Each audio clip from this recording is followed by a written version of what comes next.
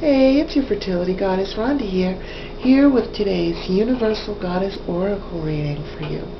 So what do the cards hold in store for us today? We have emotional loss, hope, which I always love, and emotional withdrawal. So what does all this mean? Doesn't sound very good, but we will put it together for you. The emotional loss card, so it speaks for itself. Today's reading is for those of you who are dealing with emotional loss.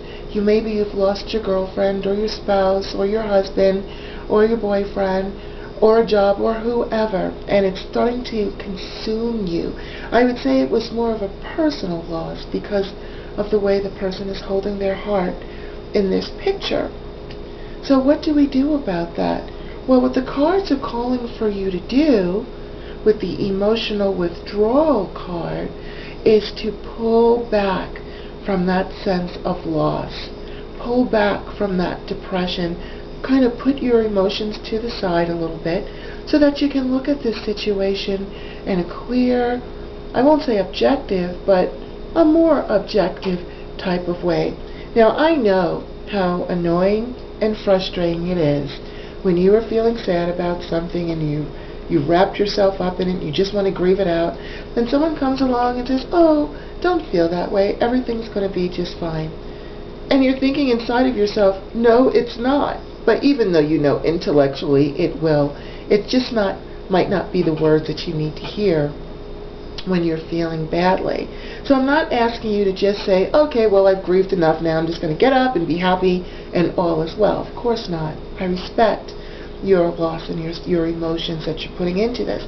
What I will ask you to do, and what our cards are asking you to do, though, is to begin injecting hope into your feelings. So if you're saying to yourself, I'm so sad, I lost my boyfriend, or I lost my girlfriend, I lost my job, whatever it is you lost, add on to that, but I have hope to find a new boyfriend. I have hope to find a new spouse. I have hope to find a new job, or whatever it is. And if it's an irretrievable loss, then I have hope that I'll feel better, or I have hope that once again I will feel joy again one day. Just start slowly injecting the hope, letting it start to take root and grow inside of you, so that as soon it will start to replace that feeling of emotional loss, or at least start to alleviate it little by little.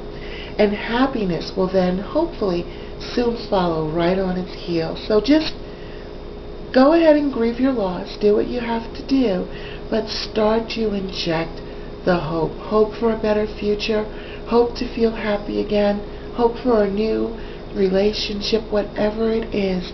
Plant the seeds of hope, let them take root within you, and I promise you, happiness will follow.